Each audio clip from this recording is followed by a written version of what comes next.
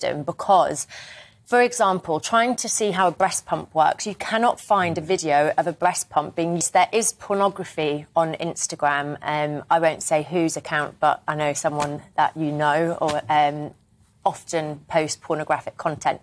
I also, as many other women will say, receive unsolicited genital pictures from men on a regular basis. Now, these tech platforms claim that they can't do anything about it.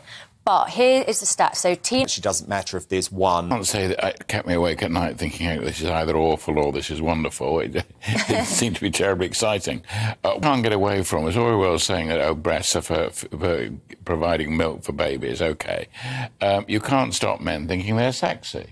And you can't then say, oh, well, you know, we must stop that. And other women. And whenever, in Hollywood, they used to have this thing about if a couple was on a bed, they could kiss, but only if one of them kept their foot on the floor.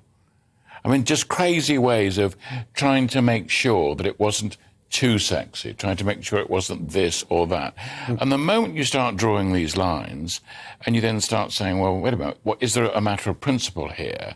So if there's going to be a sex education programme, how is that going to differ from pornography?